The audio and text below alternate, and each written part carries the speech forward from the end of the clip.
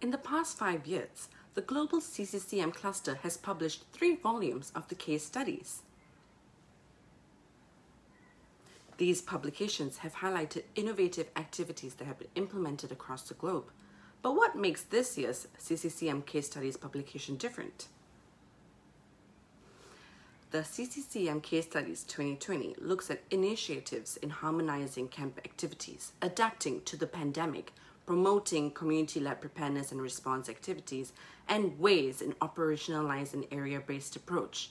To find out more, join us on the Practitioners' Day that takes place on the 28th of June. See you there!